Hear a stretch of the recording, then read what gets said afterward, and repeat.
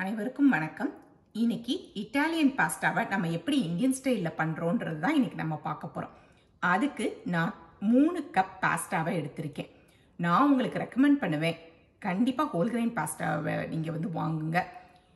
ஏன்னா குழந்தைங்களுக்கு அப்போ ஹோல் கிரெயின் பாஸ்டாவை நீங்கள் ஃபஸ்ட்டே இன்ட்ரடியூஸ் பண்ணிட்டீங்கன்னா அவங்க அந்த டேஸ்ட்டுக்கு யூஸ்ட் ஆயிடுவாங்க.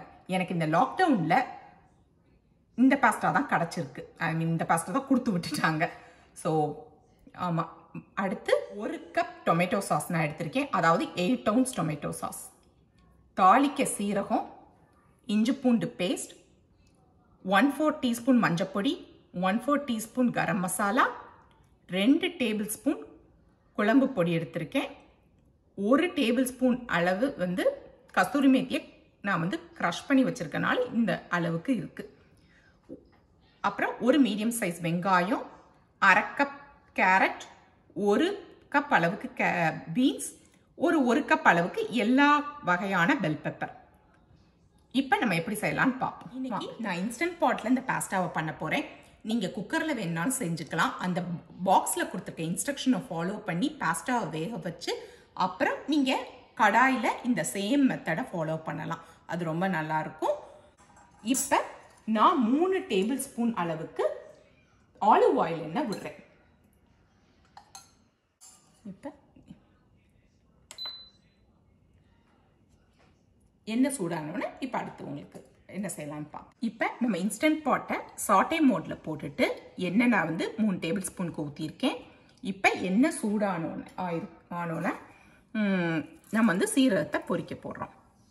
இப்போ சீரகம் பொரிஞ்சிருச்சு. நம்ம இப்போ வெங்காயத்தை போட்டுற வேண்டியதான்.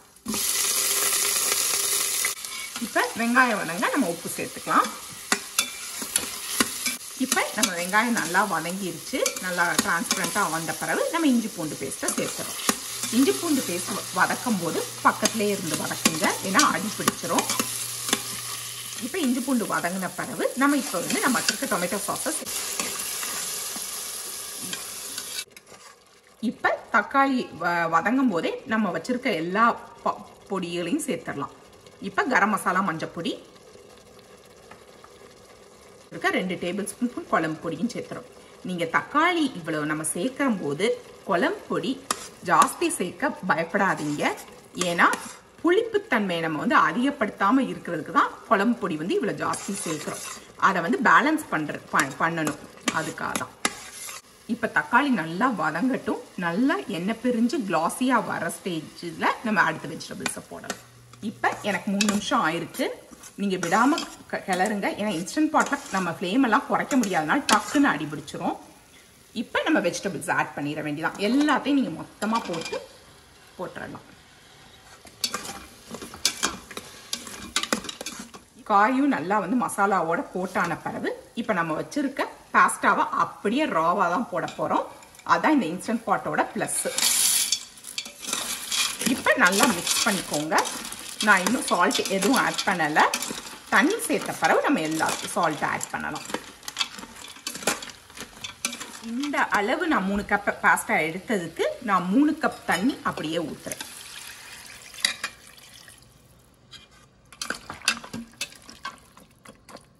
பாருங்க, கரெக்டா பாஸ்டா முங்கி இருக்கணும், அவ்வளவுதான். இந்த பாயிண்ட்ல நம்ம அப்படியே உப்பு சேர்த்துற வேண்டியதான். 3 கப் பாஸ்டாக்கு நான் 3 டீஸ்பூன் உப்பு சேர்க்க போறேன். இந்த பாயிண்ட்ல நம்ம வச்சிருக்க கஸ்தூரி மேத்தியை போட்டுற வேண்டியதான். இப்போ நம்ம சாட்டையை கேன்சல் பண்ணிட்டு இப்போ நம்ம கேன்சல் பண்ணதுக்கு அப்புறம் நம்ம மூடி சீலிங்ல போட்டு 12 மினிட்ஸ் வச்சிருங்க.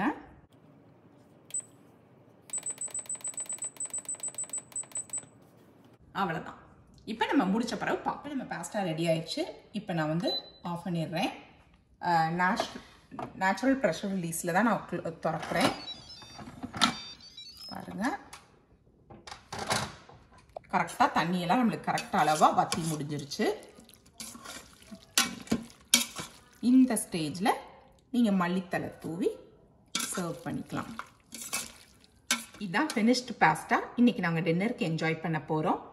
இது 4 பேத்துக்கு போதுமான அளவு இந்த 3 கப் பாஸ்டா.